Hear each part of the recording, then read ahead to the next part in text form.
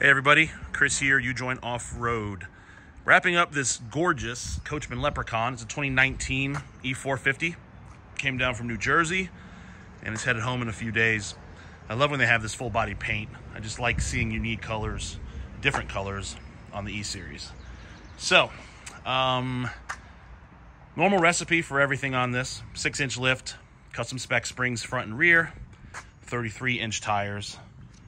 I had to educate a guy on Facebook this morning who said it's not possible to lift a vehicle and make it drive better. And I have to strongly disagree with his statement because you can. The long story short is these things leave the factory from Ford and then go right to the RV manufacturer, and they put all this weight on the chassis and they don't do anything to the suspension. They might do airbags, they might do sway bars, they might upgrade the shocks, but those are all band-aids for a rig that is grossly undersprung.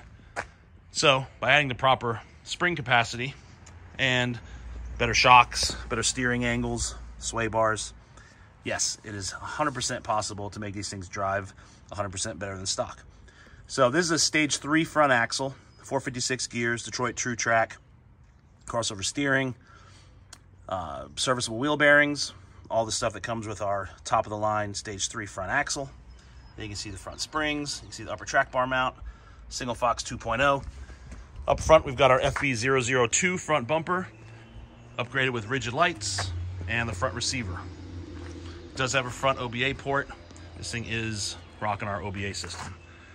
We swapped it out for a black grille with the amber running lights. It's a V10 6-speed, so it's got the V10 with the 6R140. Got a slip yoke NP 1128 T-case behind that. Up front, American Racing Baja wheels, 17x9, 4.5-inch back spacing. Here's another view of the frame and the chassis work we did. Hellwig front sway bar. There's the driver's side OBA port. And we just did our direct mount links on the rear sway bar. Out back, of course, 6-inch full springs, Fox 2.0s, a 255/80/17 Toyo AT3. I think I forgot to mention the front is a 285/70/17 Toyo AT3 on our in-house done Dodge machined wheels. Other than that, no extras on this thing. Nothing in the rear. The spare fit underneath, so we tucked it back up there and it's ready to go.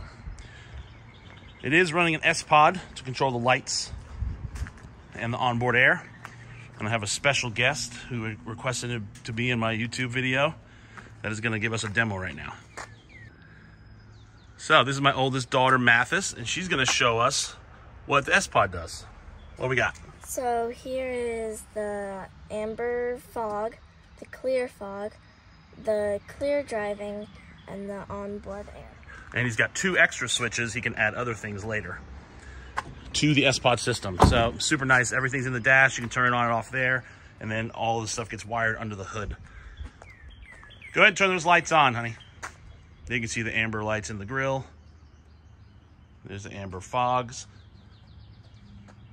the clear fog, and the clear driving.